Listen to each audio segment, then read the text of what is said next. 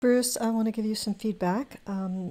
This is coming together nicely. I do like the colors. I like the overlay, the way you have the header here, the color of your navigation. This is hard to read, so that means it would be something like a logo would go here, but you can always tell when you feel like you have to start putting an outline on the text that maybe there's a conflict. This would have to be dropped down, much like this, right? Maybe with an opacity box or something that is similar to this but not quite as dark. Maybe you cut it down. This could go in your about page and really just say what you do. You don't need this much here. It's kind of a lot for your home page, all right? And make sure everything is centered, you know. Is this centered with this, you know? Should this come over here maybe? It looks like you have it right aligned, but it probably needs to come over here. So let's look at your about. Okay.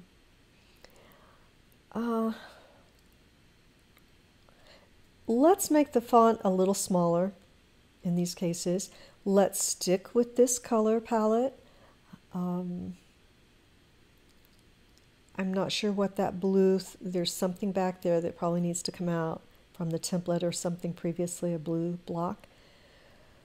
But maybe, you know, maybe you do a search on Unsplash and you look for things this color. You could also find something and copyright-free image, and you can work at it, adjust the image to where the colors are a little more like this or something like that. But let's simplify this and let's get rid of that blue box.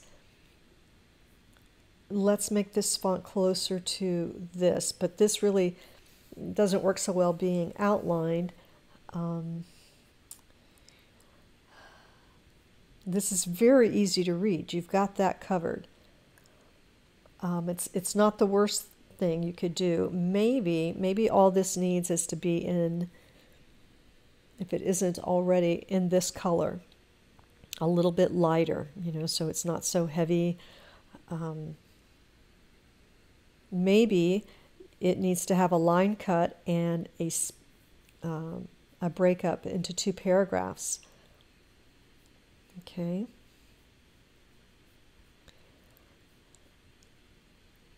I think a comma goes here. Comma. So 5 years ago would be surrounded by commas. Okay. So this would be a great place to say, you know, have a link that goes to, or a small button that goes to your client list at some point. Okay, let's make this more like this. All right. It can be square, but let's make the color more like that, okay, with this color font. The rollover could be, you know, a gray, but let's do that instead of the blue. Always open to here.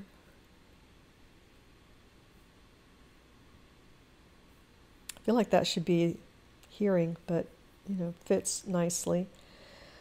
So really, I think all you need here is that. The other thing, mostly it's this page. I can live with this. Let's lighten the font and make it 2 paragraphs. And I would like to see some work. If it's, you know, a link to a music site even, and let's definitely update this, right? You will have to have a Facebook account, especially a LinkedIn, so you would hook this up to your LinkedIn.